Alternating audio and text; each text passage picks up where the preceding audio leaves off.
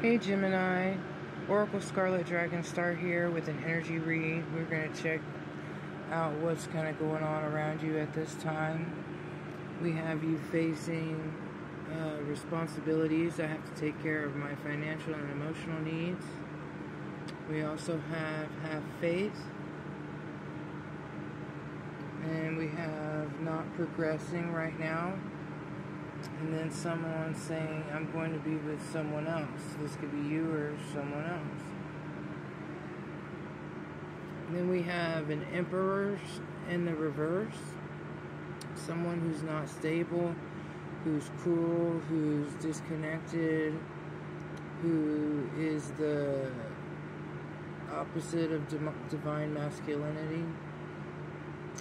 Aggressive, want things their way.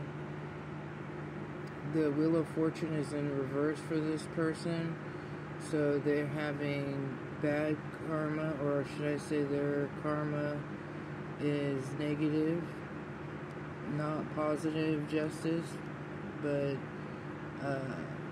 bad karma happening to them. We have someone that isn't burdened and is going to take an offer from a Knight of Wands. Someone in a masculine energy, could be male or female, but coming in quickly. So be careful, because they might come in for just, a one-night stand, or the passion burns quickly and then goes out quickly. This person could be goal-oriented, really passion and desire-driven. But this is a start of something between the two of you. You are not stuck, but it's saying that you're still not manifesting maybe what exactly you want. That's what that no progress thing was right there about. Let's get some messages from this Knight of Wands and this Emperor, what they want to tell you at this time about this situation. We have the Emperor saying absence. I feel like a part of me is missing without you. Soul contract. The lessons I learned from us will never be forgotten.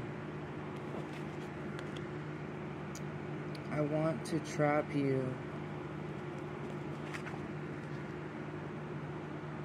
I put a spell on you. You agree with everything I say and do. I'm planning on hurting you.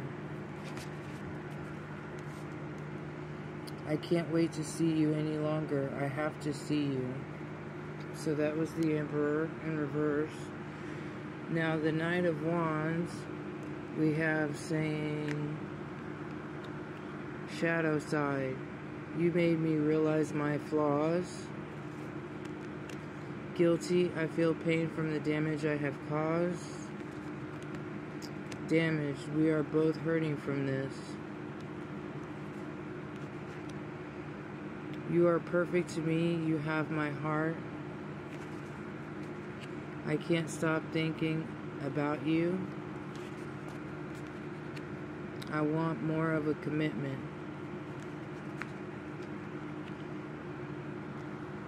So even though that this is the start of this relationship, it could end up in going to a commitment if that is something that you want, but you might not want to manifest that at this time.